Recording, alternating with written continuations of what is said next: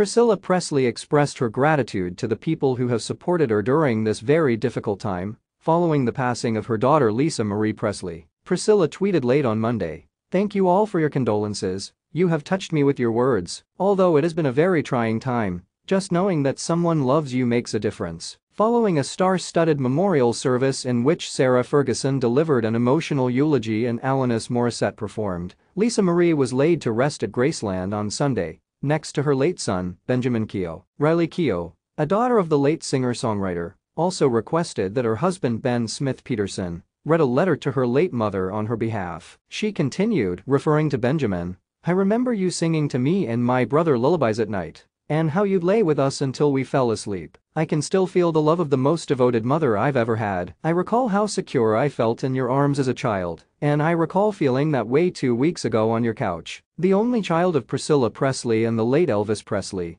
Lisa Marie passed away on January 12 from a cardiac arrest. 54 years old. Her death's official cause has not yet been disclosed. A few hours after the Lights Out performer had been rushed to the hospital, Priscilla, 77, announced Lisa Marie's passing. "She was the most fervent, powerful, and loving woman I've ever met.